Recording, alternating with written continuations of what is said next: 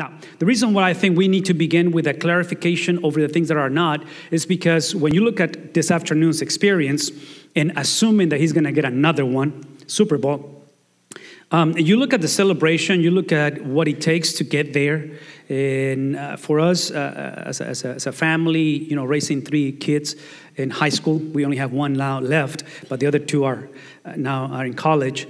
This year, for the first time since we've been, with our children in high school, our football team went all the way to the semifinals statewide. So we have never tasted something like this at a high school level.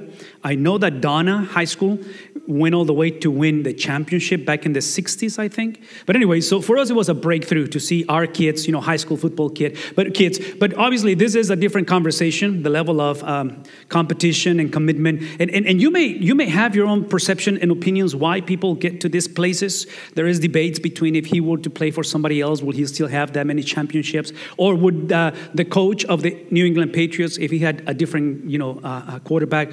All these conversations are legit and they're good to have. But here's the bottom line. Everything that is behind the competition of a sport, in this case, football, because today is Super Bowl, what is behind, and for this guy was in 2000, if I'm not mistaken, is a contract.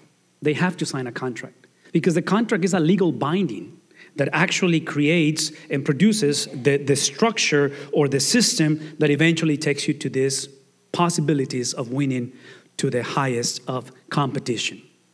When it comes to the series that we finished in the month of January, we spoke of the church, we spoke of the theology of the church, we spoke of the doctrine of the church, we spoke of the structure of the church, we spoke of leadership in the church, and I hope you can come back to understand that the church, although there might be a contractual component, and specifically when we celebrated water baptisms and those who were welcome into the membership of the church, there might be a contractual component, just like in sports, but it's beyond contract. When it comes to God, God goes beyond contracts. In other words, in contracts, and this is why God is different, in contracts, you are expected to perform or to do what you promise or you sign on the dotted line for. So in this case, whoever wins today, as you know, they're going to get some bonuses, financially speaking, but then they're going to get a lot of this kind of endorsements, and you're going to see them in a bunch of TV programs. And if it's Tom Brady, the one who wins, obviously, just building the legacy. And there's a lot of perks on that regard. That is not how it works with God. It includes some of those components, but it goes beyond. And let me explain to you why. And I hope and you agree with me and you are happy and glad that I'm about to tell you this. You don't want to deal with God at a contract level because in contractual relationships, we want to see fairness. We want to see equality. We want to be inclusive. We want to see things balance, when it comes to racial, social, family, financial issues, immigration, components in the country and things like that. Good conversation to have. In the economy of God, you don't want God to be fair. Because if God were to be fair, he will give you justice. He will give me what I deserve. And the last time that I checked, what I deserve, what you deserve, is not heaven, but hell. This is why you don't want for God to be just. You don't want to exercise fairness and equality. What we want, and this is where we're going for the next few minutes, we want the grace and the mercy of God. Because the people who were no people, through God, by the grace and mercy of God, became people. For those who were far away from God and we were enemies of God, through Jesus Christ, we're brought into a relationship. So thousands of years prior to the celebration of that Lord's Supper, prior to the celebration of Passover, in other words, the exit of the Israelites, which were not Israelites yet, but the Hebrew community, exiting Egypt towards the Promised Land, hundreds and thousands of years prior to that, there's a conversation where the concept of covenantal relationship, not just contractual, but covenantal began. So if you have a Bible, go to the book of Genesis, chapter 15, and beginning on verse 1, you're going to see how God initiates this conversation. And the Bible says, after this, what's it this? 14, 13, 12. You go back into the previous chapters, which we're not going to read. The word of the Lord came to Abram in a vision. If the relationship was contractual versus covenantal, if it was a contract like the NFL, like professional sports, like your job and your employee or your employer, whatever the case may be, then the Bible will say something like this. The word, or in this case, Abraham was looking for the word of the Lord. The Bible doesn't say that Abraham was looking for God. The Bible says that God came to Abraham. What's the point? That when it comes to covenants, they're always based on who God is, not the need that we have for God. And this is extremely important because look at how the word chooses a guy that if you as a church were looking for a pastor, if you were looking for a youth pastor, if your daughter was looking to date somebody, you don't want this guy. He's a pagan priest. He's not a guy that is seeking for the God of the scriptures. He is a guy that is worshiping, a multiplicity of deities in this time in history. And I'm about to prove to you that his resume is not the most appealing on that when it comes to behavior, when it comes to, again, hearing or deserving to hear from God. You see the doctrine of election, predestination at its best when it comes to God speaking to Abraham. Because God is giving Abraham something that he needs versus what he deserves. So I'm going to say this again. Stop thinking that God must be equal, just, fair with us. You don't want the fairness of God. You don't want equality with God. You want the mercy of God. Well, in this case, the mercy is that he's given through a vision. So the word vision, visions, dreams, the way that they perceive this, it's like getting a text today. It's like getting a message that is very, very common to read or to perceive. So God becomes a missionary. God is speaking in his grace in a manner that Abraham is able to understand. And this is what he says. He says, I need you to stop being afraid. In other words, he's not saying, I hope and you never get afraid.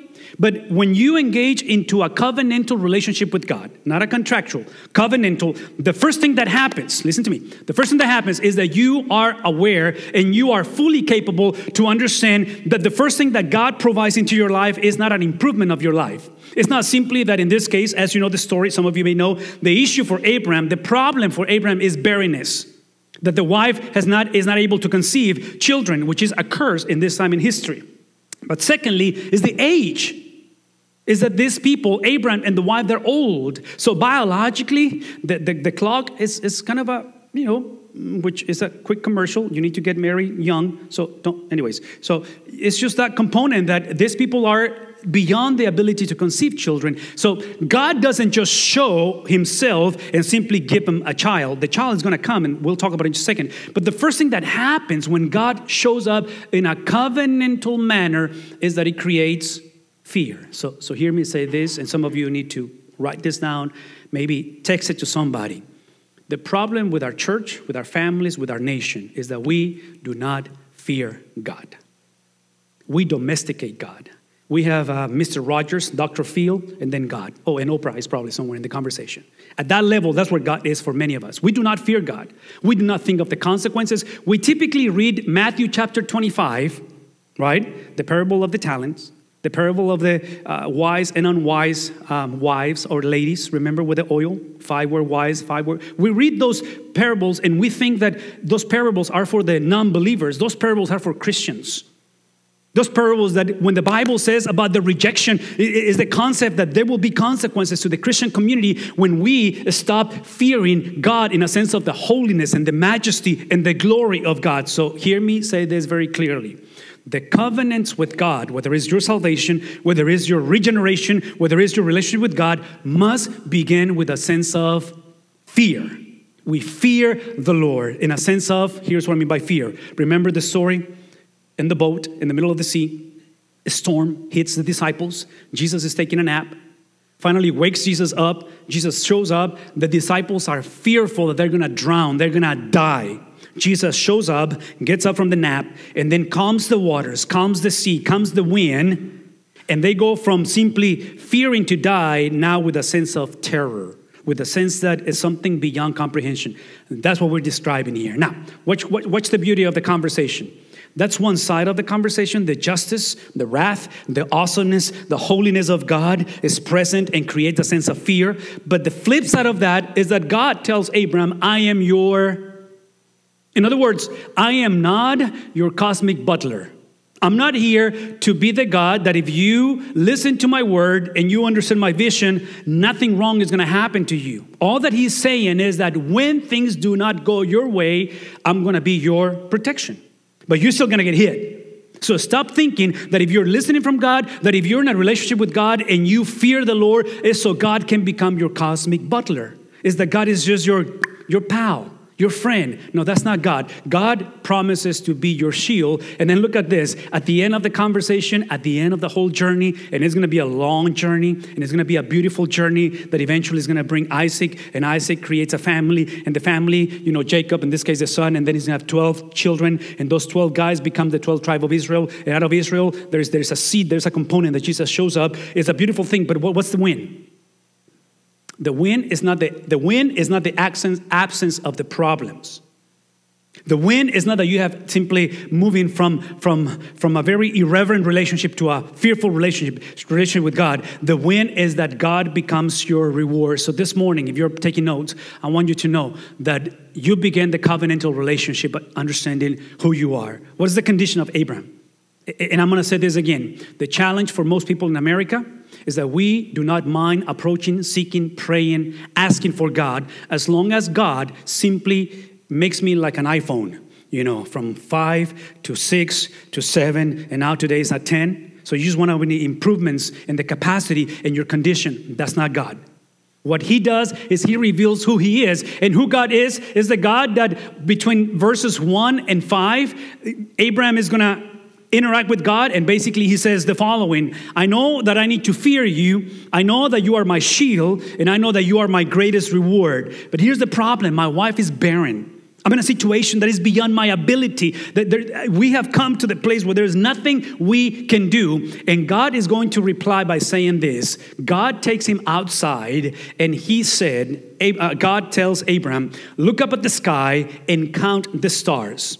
If indeed you can count them, I want you to understand this. So shall your offspring will be. So once you understand who you are in the presence of God, look at the majesty and the presence of God. I don't know if you can make the connection to the beginning of our series last month, but we began in the book of Colossians by speaking of the supremacy of Jesus over the cosmos, over everything that is created. And then eventually Paul took us into the supremacy of everything, and then he says he's also supreme and Lord over the church. And that's what we went for the entire month. But make the connection with the sky and the stars and how God is simply utilizing those as a symbolism to remind him of who he is. Once you understand who God is, you will understand who you are. What happens as a result of those things? The most beautiful thing happens to the life of Abraham. The Bible says in chapter 15, verse 6, that I wish that was the case, but verse 16 is not the verse that says that Abraham got a text with a picture, and Sarah, in that moment, sent the little picture with the little stick with the 2 lines that she was pregnant. That's not what he got. The Bible doesn't say that in that moment something just supernatural took place in the life of this older lady by the name of Sarah. All that the Bible says is that Abraham was empowered to do what? To believe. That's all that he understood, that if God is to be feared, that if God is to be my shield, so now it becomes personal, and then he's my greatest reward. The question now comes. Here's the question. How do I relate to a God that is to be feared? How do I relate to a God that is not going to be my cosmic butler? So I can never look at God and say, like a contract, you didn't deliver the goods. So some of the arguments with the Super Bowl is that there will be many players playing today, many players, that this is literally a one shot in a lifetime. They will never get into a Super Bowl again, unless you're Tom Brady, but most people are not. So once in a lifetime, based on a contract, because contracts, look at me, contracts at the NFL after tonight will not be renewed. And sometimes we treat God like that. Sometimes we look at God and says, okay, I'm going to fear you, I'm going to revere you, I'm going to worship you as long as you do the other part of the contract. That's not God. So Abraham understands those things. He says, okay, so he's to be feared, he's to be my shield, not my cosmic butler, and then he is my greatest of rewards. How do I relate to that? How do you make it happen? By trusting in the trustworthiness of God. So most people in a contractual environment, they believe in God. People in a covenantal relationship believe God. So I don't know where you are in this scenario, and I hope and you're not just settling to believe in God. I want you to believe in God. But would it be possible that in moments where you experience barrenness financially, barrenness relationally, and the marriage is not working, maybe barrenness in your emotions and you are drowned and you are drowned in fear. Maybe the doctor's, kind of a diagnosis is taking you away from the holiness of God and from revering God and seeing God as a shield. Maybe this is the morning where where the conversation begins is that you ask the Lord Jesus to give you the ability to believe the Father the way He believed the Father. The Bible says that He believed, and because of this ability to believe, that's when God, who is to be feared, right? We just said that. God is to be feared. God went from being lethal and detrimental to become beneficial. I gave you this illustration before, and I'm going to give it to you again. Electricity is beneficial because it's grounded. If you do not ground electricity, it potentially can kill you, electrocute you. So for God to be beneficial, you have to put your trust in Jesus. Without faith, God will consume you. And when you put your trust in Jesus, the win is not that things change. The win is that you change. What kind of a change? Here's the beauty of the change. The change is that you will stop continue to be a slave of improvement. I'm going to say that again. God is not in the business of taking you from point A to point B to point C to achieving the American dream. I'm not against you working hard and having plans and dreams. Our question when it comes to Abram is that Abram needs to move from simply an improvement of his condition, of his health, of his barrenness, to understand that if you are going to relate to the God who is to be feared, if you're going to know God as a shield versus a cosmic butler, and you're going to be able to see Him as the best or the greatest reward in your life, you have to become righteous. Not just innocent, but righteous. So for us, here's where the conversation takes a different direction for me because of this concept of improvement and this relationship with Abraham and God. And for me, I want you to think for a second what's about to happen. Because this is chapter 15, verse 6. He believed and he was made righteous. Did you know that it's going to take 25 years, almost as long as the Cowboys have not won a Super Bowl, about 25 years, it's going to take before Isaac shows up. The promise is Isaac. What's my point? Here's my point. So we're in chapter 15, and the first thing that this guy is going to do, he's going to go and speak to Sarah. Sarah is going to mock him and say, you're a fool, you're crazy. And Sarah says, okay, if God promised that, let me give you my servant Hagar. Go and lay down with her, and she gets pregnant and brings forth not a girl, but a boy. The name of the boy is Ishmael. What's the point? That between chapter 15, verse 6, to the arrival of Isaac, 25 years later, it is craziness, brokenness, betrayal. Sin. I told you from the beginning, you don't want this guy as your pastor. You won't ordain this guy as a deacon. You don't want this guy to date your girls, Abraham, because he's a liar. He's an idol worshiper. He has a bad reputation, a dysfunctional family, and yet God chooses this brother to become the father of a nation, the father of the faith. And eventually, 25 years later, Isaac is going to show up, the promised, being fulfilled, that God gave at the very beginning to Abraham. If you fast forward the movie, if you go into a couple of thousand years later, you have a guy by the name of Paul, the Apostle Paul, and he's dealing with the church of Corinth. And the church of Corinth is a church that they have believed, but they have moved backwards from believing so they can live in righteousness. They have moved backwards. They have moved from a covenantal relationship. They have moved into a contractual relationship. And this is how Paul deals with the church that is in that lapse between chapter 15, verse 6 to 25 years later. Because I think this is where we are. We have believed, we have been made righteous, but man, we're not there yet. The promise has not been fulfilled. We're kind of in that process. What do we do in the meantime? This is what Paul says to the church. 1 Corinthians chapter 11, quickly. In the following directives, this is Paul speaking to a church that is going through a lot of disarray. I have no praise for you. And this is why. This is why I cannot praise you. Because your gatherings So if you look at our little handout, we have 3. So picture 3 services. 3 services that they do more harm than they do. Anytime that you move in a marriage relationship, in a parental relationship, from a covenant to a contractual, marriages that move into a contractual is basically self-inflicted pain. Churches that do that. What's the point? It's when you look at your wife and you look at your children and your driving force is basically this. You owe me. You owe me. You owe me. And you have the list why people owe you.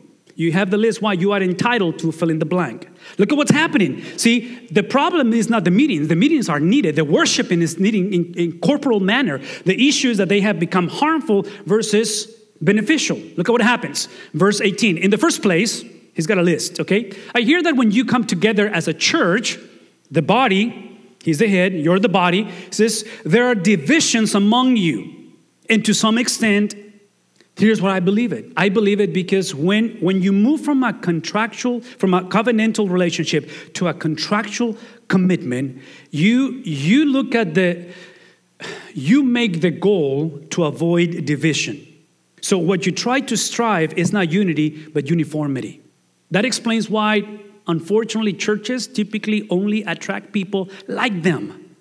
Have you heard that? Have you seen that before? The beauty of this church is that we are not only diverse culturally, we're not only diverse generationally, I can argue that we're diverse even theologically. And I'm not saying that that's good necessarily, but all that I'm saying is that for me, the conversation is that the antidote of division is not simply the fact that we just get along, that we just, like each other, which is important. For me, we don't strive for uniformity. We don't strive for simply people that I relate to, people that think like me, behave like me, act like me. Have you noticed with Jesus that he attracted exactly the opposite of people? That who he was and how he believed and how he went about? See, the Bible says that they have divisions among themselves. And he says, I believe those. No doubt, he says on verse 19, there have been differences among you to show which of you have God's approval. So eventually, true colors come into place. So then, when you come together, once again, you come together and you come for the purpose to celebrate the supper, the Lord's Supper. See, you're not doing that. Because what you have done when you move from a covenantal relationship to a contractual, this will be the same thing as if you as a married person, you start fighting for the marriage instead of fighting for your spouse. I've said it many, many times. You should not fight for the marriage. Why? Because you can always build a marriage with somebody else. The point is not to be married. The point is the girl. Remember that? It's always about the girl. Have you seen movies lately? It's about saving the girl. So in marriage, guys, it's always about the girl. It's not about being married. Marriage is means to, and marry for me is means to the girl, right? It's just how you get to the girl. So in this case, they have fallen in love with the marriage, not with what's the win? The win is not the celebration of the Lord's Supper. The win is a relationship with Christ that they have moved away from. So when you are eating, some of you go ahead with your own private suppers, and as a result of your individualism, meism, entitlement, self-indulgence, one person remains hungry and another person gets drunk. Verse 22. So here's a question. Don't you have homes to eat and drink? Or do you despise the church of God by humiliating those who have nothing? So apparently what he's doing, he's reminding them that there is no separation between God and his church. That when you are driven by contractual mindset, you start dividing, who God is and who the church is. So what shall I say to you? Shall I praise you? And he finishes by simply establishing a resounding no. So the church is in trouble. The people of God is in trouble in Genesis. Both are in trouble. Old Testament trouble, New Testament is in trouble. What's the answer, guys? How do we fix this craziness? How do we make America great again? How do we bring the church back into the Christ-likeness and centrality of the gospel? Glad you asked. I was going that direction. Here's how we do it. Verse 17 of chapter 15. God speaks to Abraham. And he says, everything I just gave you, Abraham, because Abraham is getting concerned. So my wife is barren. I'm old. How do we get this thing going? I mean, we've been trying having children. And I love to have the stars, constellations as a symbolism of my generations to come. And God says, hold your horses, buddy. I know you're American. I know you're driven. I know you're a go-getter. I know you got things to do, places to go, people to see. But let me remind you how this works. The covenant that is made today with you, translate that into your salvation, you being saved, is not based on your performance. It's based on the performance that when the Son had said, chapter 15, go back to Abraham, when the Son had said, darkness came into place. So translate that into the experience of the circumcision. The actual cutting of the flesh of Abraham for circumcision is a symbolism. The circumcision is a symbolism that God is telling Abraham, this covenant that we're making, if you were to fail, that's exactly what's going to happen. You'll be cut off of the fellowship. If you were to violate this covenantal relationship, please listen to me, is based on my unconditional love for you. Is not an unconditional relationship with you. Parents, we love children unconditionally. Great. We must not relate to our spouses unconditionally. The point that he's trying to make is that the darkness is the symbolism that if you were to fail me, you're out. I will cut you off. Had fallen a smoking fire pot with a blazing torch. Remember that God is a consuming fire? That God is the column of fire for the people of Israel in the wilderness. That cloud during the day is the presence of God in a symbolism. So apparently what is happening is that God has commanded Abraham to set up a little pathway, a little aisle with the sacrificial system of animals. And the blood is literally put into between. This is the way they did covenants in this time. So there is blood involved. 2,000 years ago, there was blood involved. A marriage, blood involved, right? The first night, blood involved. Look at me for a second. There's the presence of God that God is basically saying, Abraham, the beauty of the gospel is not the covenant. The beauty of the gospel is simply the vehicle to remind you that who is going to walk through that blood, through those animals being sacrificed, is not Abraham, but God. And just the way that he demanded for Abraham to experience that circumcision, and to remind him that if you were to violate this covenant, you are out. God is doing exactly the same. When God passed between the pieces, God is the one who walked. God is basically saying, as I walk this path, Abraham, I need you to know that if I were not to fulfill this covenant, it's going to take 25 years for Isaac to show up, the son. I want you to know that I am swearing on my very essence. I will stop being God. I will become from the eternal to the temporal.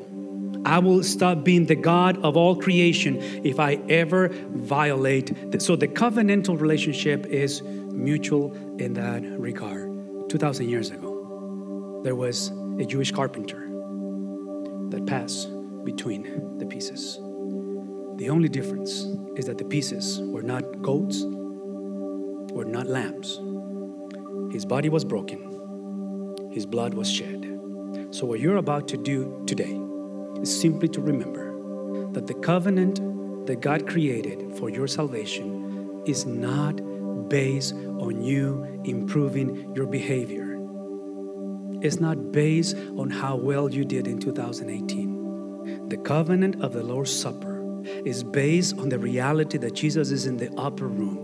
And as he is about to walk the Via Dolorosa, and his body is about to be cut into pieces, and his blood is going to be shed for the redemption of the world, he's reminding his disciples that this is the moment where in the past, God began the conversation through prophets, through priests, and through kings.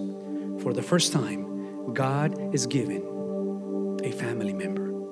Because he doesn't just want you to go to heaven. He wants you. It's not about just avoiding hell.